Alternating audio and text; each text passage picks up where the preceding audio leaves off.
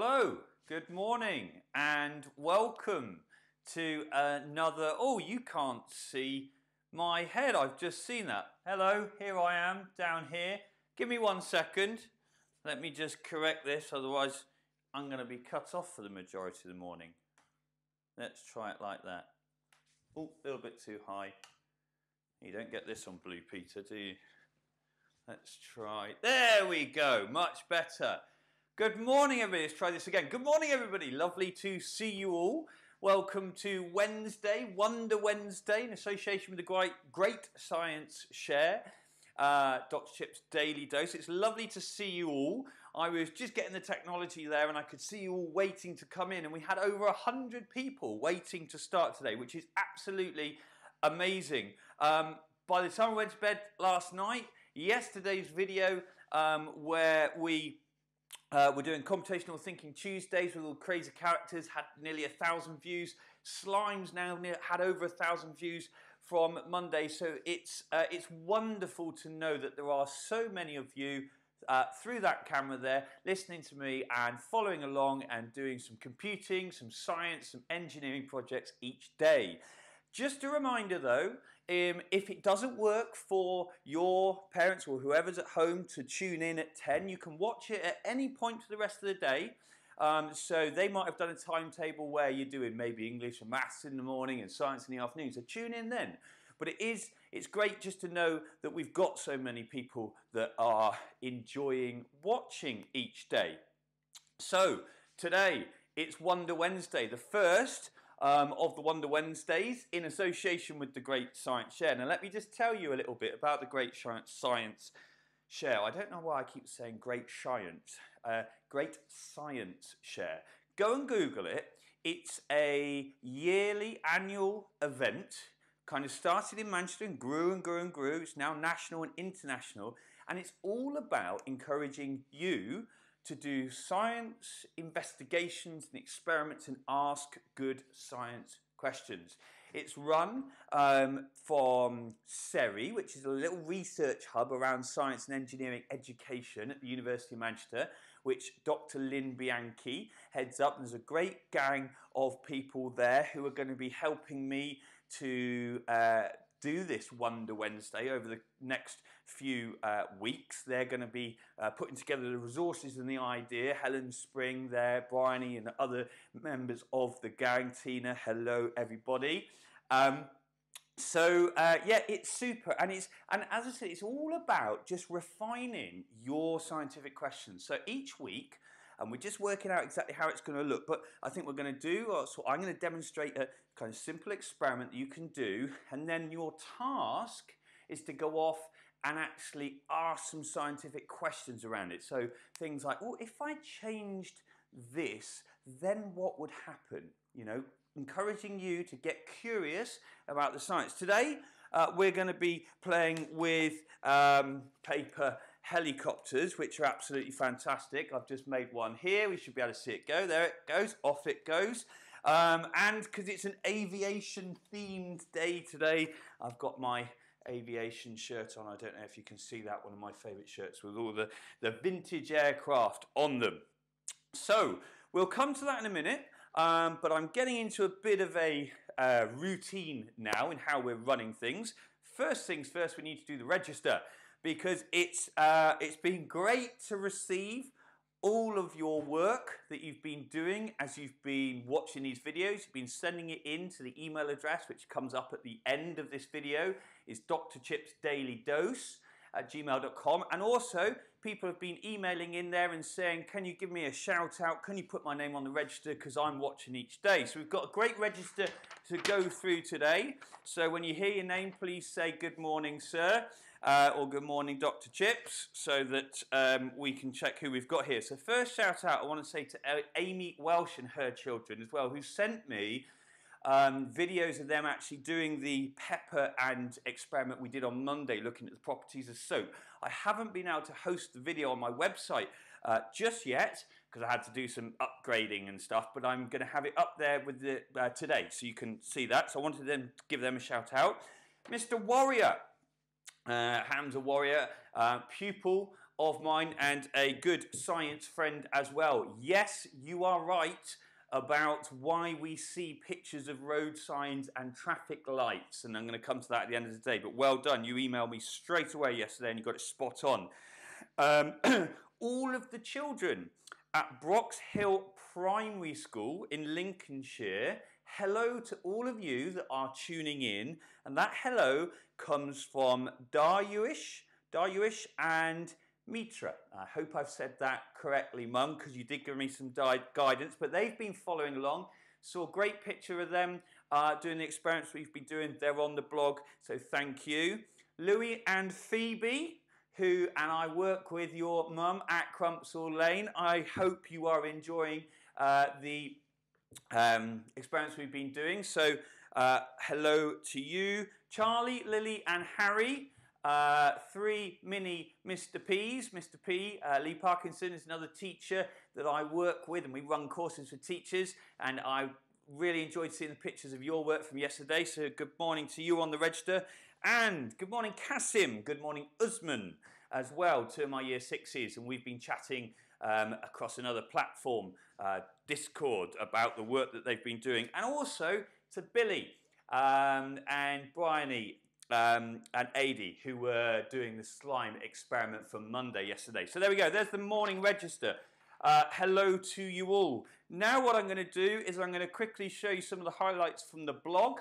To show you the work that's been happening, let's jump on to my computer here and do this. There we go. So, showcase blog. Let me just do a whiz through. This is the crazy characters from yesterday. So Tommy, very good Tommy, excellent. That was the one that you were following along from when I was reading out my algorithm. So we're learning about the importance of algorithms being nice and accurate and specific. There's the 3 little Mr. P's. That's Charlie and Lily's work there, their algorithms. And they're the crazy characters they thought up. Yasmina from year 6 in my class. Excellent detail. I had a good read through yours. And remember, I am going to be choosing 2 of the best, and probably next week on Computational Thinking Tuesday, I'm going to read out the algorithm and get everybody to follow it. Here's Abdullah and Mustafa, who were tuning in, and they're crazy characters. Abdullah and in fact both of them are excellent young computer scientists, helped partly because Mum's a computer scientist. So always enjoy chatting with them. Sophie, wonderful effort, Sophie, always smiling. Sophie goes to our school as well. Excellent. Hassan, another Yasmina. These are all super crazy character algorithms. Elise's one there. We've got Sakib and Mrs. Memon from my school as well. Benin. And this was the 2 that wanted to say hello to everyone at Brox Hill Primary. Dayusha and Mitra. Okay. Edith. Great job, Edith.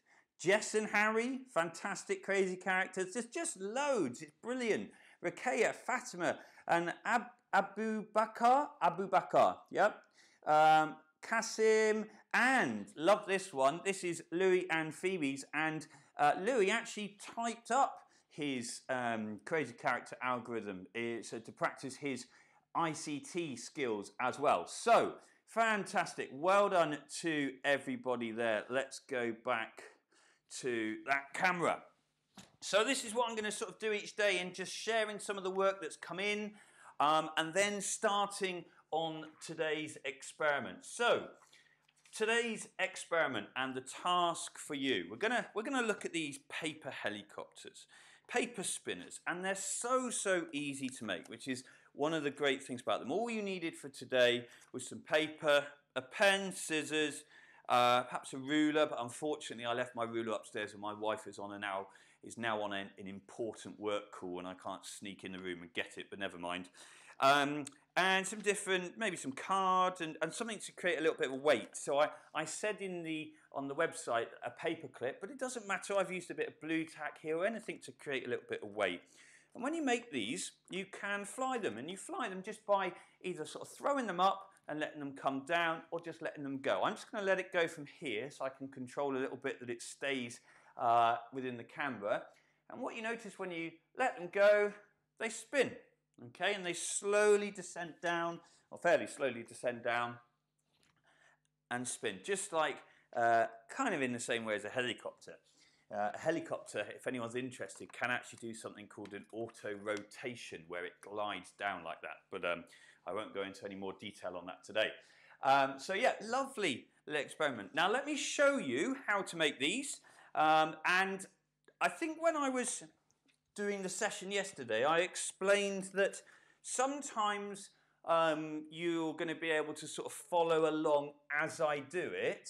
And then other times, it might be that you watch the video, understand what you're doing for the day, and then go away afterwards and re-watch the video. So I think today, if you've got all your equipment there ready in front of you, then you can follow along. I'll go at a nice pace so you can follow along. Okay, so all you need to do, first of all, is take a piece of paper. Okay, we're going to start with an A4 piece of paper. And the piece of paper that we're going to make our, let me just make sure that you can see this okay. Let's do it like that. There we go. The piece of paper that we're going to make our paper helicopter out of, it needs to be rectangular. Okay, so 490 degrees angles and two sides longer than the other two. But don't worry, you don't need to worry today about making things too exact. But we need something rectangular. So this obviously is rectangular, but I tend to like making them out of a slightly smaller rectangle. And what I find works quite well is if you fold an A4 piece of paper roughly into thirds. Okay, as I said, doesn't have to be exact. We can just roughly do it into thirds there. And then I'm going to cut along one of these crease folds that I have made, cutting carefully. Please make sure as well, if you're using scissors at home and you haven't got sort of safety scissors or anything like that, make sure you're working with a responsible adult at home. Okay, so we end up with a rectangle like so. So you can make them out of a whole sheet of paper, because that's a rectangle. You can make them actually, in fact I shouldn't just constrain you to rectangles, you can probably make them out of squares and other shapes, but let's just simplify things a little bit today. So here we are, we've got our rectangle. Now, all you need to remember to make a paper helicopter is 3 lines, okay? This is the simplest way to do it, 3 lines. The first line goes directly in the middle, and it's a long line, and we do it in between the 2 longer sides, okay? Now, if you want to, and this is a great thing to do, get your maths in here as well, measure the distance, okay, across your paper helicopter, divide it by 2 to find the exact middle, okay, and do this a bit more accurately. As I said, unfortunately, my ruler's stuck up there. And it doesn't matter, we can do this fairly roughly. They will still work, okay? We're going to do a line like so, okay? Now I've done it roughly sort of halfway, but as we start to explore these paper helicopters, you'll find that you can do longer lines, shorter lines there. This is good because this is going to make our 2 blades. And then what you need to do, our second and third line, really straightforward. We take our paper helicopter, and we do 1 line in just past the end, not the whole way to the middle, just to about there. Switch it round. There we go. Simple as that. 3 lines. 3 lines. Oh no, that was lines, wasn't it? So then we come to cut it out. Again, really simple. Just cut along the lines you have made. 1 and 2 and 3. There we go. Okay, so 3 lines, long line down the middle on the longer side of the rectangle, 2 shorter lines into the middle. What you don't want to do is cut these lines in here to where this line finishes, because all you'll do is cut a rectangle out. Okay, then the folding part is super simple. This part is going to make us a little body for a helicopter, so we just fold it in, fold it in. It doesn't matter if yours doesn't line up like mine there, as long as you just fold that up into a bit of a body, that is super. And then these are going to be our two helicopter blades. One of them has to be bent in one direction, like so, fold it over. The other one is bent in the opposite direction. And then the final thing that we've got to do, and you don't always need this actually, they'll work without the weight, depending on the size of your body, but I always like to add a little bit of weight. So I've got some blue tack here, there's a tiny bit there like that, and I'm going to add that blue tack on. I might make a fold in that there, and then I can place that in there like so. And there we go. It's as simple as that. We have a paper helicopter, okay? And let's see how this one flies. Oh yes, nice. Now, what I'm going to do now is I'm going to show you a quick video. And this is a wonderful video. It's a video of pupils out in Nepal taking part in the Great Science Show. So I said it's right around the world, okay? So these are pupils across the other side of the world in Nepal, and they are having a go exploring paper helicopters as part of the Great Science Show. So we're going to watch this. It's about a minute or so. It's a lovely video. And then I'm going to talk to you about your task today and how we can actually do ask some science questions about this and start to explore, well, what happens if I do this or I do that? Okay, so let's just watch the video and I will be back with you in 1 minute.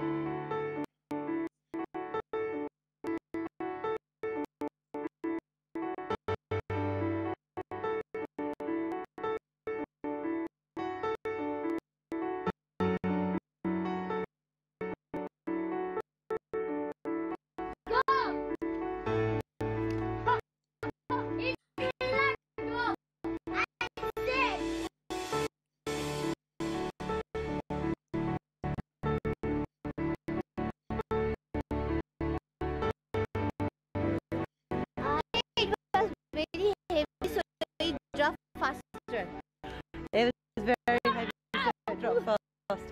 Okay, so you're trying with a small one now.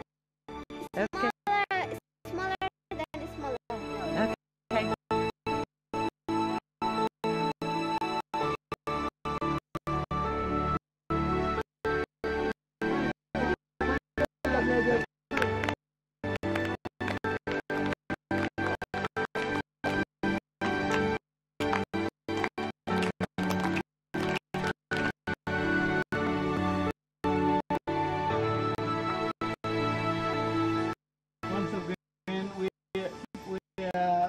Going to give you the best wishes, many more blessings for your health, prosperity. Thank you very much for your help. Thank you for that.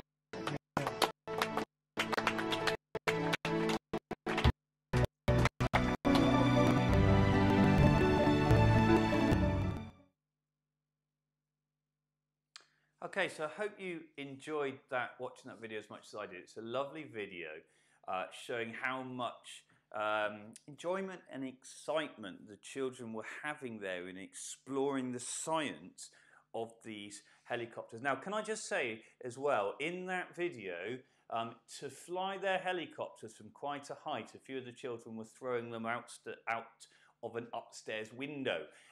Please do not do that unless you speak to your parents and they say you can do it, because that might be a little bit dangerous. But I think in the video they were just so excited, they wanted to see how high they could get their helicopters to fly. And in that video you might have heard that one of the girls in the video was asking some scientific questions. She was wondering whether or not, if she made a bigger helicopter, if I made a bigger helicopter, would it fall quicker? That's a great scientific question. Because a good scientific question is one where you can test it to find out the answer. So this is your task for today. I want you, and you can watch the video back if you need to remember how to make one of these. I want you to have a go at making your paper helicopters, okay? And then, that one does fly really well. Then I want you to ask your own scientific question, investigate it, and send in what you found out, okay? So the usual email, drchipsdailydose@gmail.com. So, give you some examples. Well, I might say, if I change the length of the blades, will it spin quicker? So I'm choosing something to change and I'm investigating what effect it has on something else. So let's try that. Okay, so let's have a look. So this is a bit tricky one because I'm going to have to try and judge how quickly it's spinning. Maybe you could think of a better way of measuring how quickly it's spinning, but I'm going to shorten the blades like so. And let's see. See, it is quite difficult to measure that. Do you know what? What I think I could do though, if I had a phone, or my parents had a phone with slow-mo mode on, maybe I could film it and actually count how many revolutions it goes as it falls. But that's one science question I could have a go at trying to answer. Or I could say perhaps if I added more weight to the bottom, will it fall quicker? Okay, so let's try doing this. In fact, let's go for a lot more weight. There we go. Because now I'm just asking these questions. I'm being scientifically curious. And I'm doing some simple tests just to find out if there's a bit of a pattern here. So let's try this. Ooh, interesting. Did you see that or did it go too quick? Okay. So this is what I want you to do today. Now, over the next few weeks in these Wonder Wednesdays, we're going to talk more about these kind of types of experiments you can do. And if you do Google the Great Science Show and go onto their website, then there's some help, more for your kind of parents perhaps, or teachers, or parents that would normally for teachers, but it might be for your parents if you're watching with your parents as well. They've got some guidance on asking really good scientific questions. But as a starter today, I just want you to get exploring. Make yourself a paper helicopter. Think of a scientific question. Maybe if I made it out of card, would it fly? Would it take less time or more time to hit the ground? Would it fly quicker, slower? Whatever it might be. Test it out and let me know what you found out. Okay? So, enjoy that. Now, just before I finish, I need to tell you, because I've had lots of people emailing in about this. So, yesterday I said to you, as a little thing to make you think at the end of the day, have you, or have your parents, or whoever's watching, in the last few years, ever seen one of these and thought, when you're signing up for things and you thought, I wonder why they always want me to identify things like traffic lights or road signs. What? Why? Now, Mr. Warrior, Hamza Warrior, year 6, okay, emailed me straight away. Lots of people are emailing me and saying, yes, I've seen them, but I don't know what they're being used for. But Hamza told me straight away that the data from this, and he is completely correct, is actually being used to train these. These are self-driving cars from a company called Waymo, which is part of Google, and they're on the roads now over in Phoenix, I believe it is, Arizona. And these use something called AI and machine learning, and the way that AI and machine learning works in a very, very quick explanation, and I hope I get this right because I'm not an expert, but I find it fascinating. You basically have to show the computer loads of images of something, and then it will itself start to recognize the things in the images, because it spots patterns. Patterns is a great computational thinking skill, being able to spot patterns. So we'll come back to this, I'm sure, on a Tuesday. But if you show it enough traffic lights, that computer will then essentially learn to spot traffic lights. So that's why over the last few years, when you've been trying to sign up for things, you might have seen things like this. Because the data from this, so when you select the traffic lights, Google takes those images and they know they're traffic lights because you've told them that they are, and it uses those to train its cars. So there you go. So well done, Hamza. You are spot on. You knew about that. He's really into his tech and his science. You were aware of that. Now, another little puzzle just to leave you for today, kind of links with what we've been doing. Okay, this is a little puzzle for you. Here, imagine that I have a bowling ball, and imagine that I have a feather, and they are in a vacuum, so there is no air. Okay, there's no air. If I dropped them and I released them at exactly the same time, which would hit the ground first and why? Okay, it might be a bit of a trick question saying which will hit the ground first. But there we go, I'm going to leave it at that. So if you know the answer to that, get in contact with me. drshipsdailydose@gmail.com. Let me know and I will reveal the answer to that one tomorrow. I hope you have enjoyed today's Daily Dose. If you want to be kept up to date with all of the activities that are going to be happening each week, go onto the website and subscribe with the email address. Get your parents to subscribe, then I will send them an email on a Sunday telling them everything they need for the week ahead. I will see you tomorrow where we're going to be making our own robotic arm, and I hope you enjoy the rest of your day. Bye for now.